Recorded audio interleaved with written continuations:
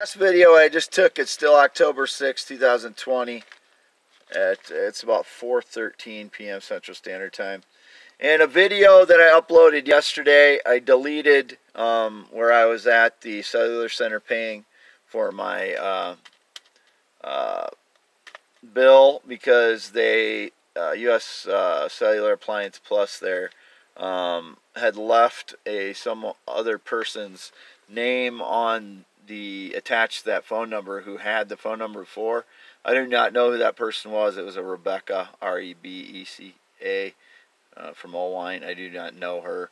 So they made the mistake of giving me the receipt with her name and address on it. I got that number through Denver Cellular Center, and they gave me 3 numbers to pick from, and that's the one I picked from. I do not know that woman.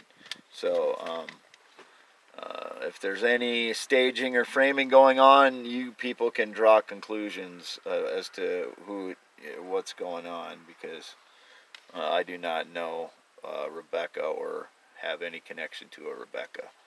So I'm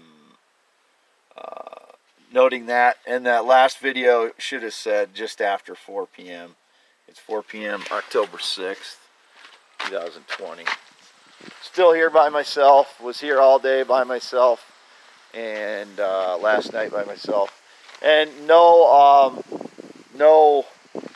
YouTube keeps bringing up hatchets, pictures of hatchets. I've had nothing to do with a hatchet. So that would be staged lies by the criminal frauds. Again, don't know who they would be, but as you can see, I'm still here at 1809 W Avenue, Fairbank. No hatchets, and my other notebook is missing. It would be in the hands of the frauds if they're claiming it. Still here at home.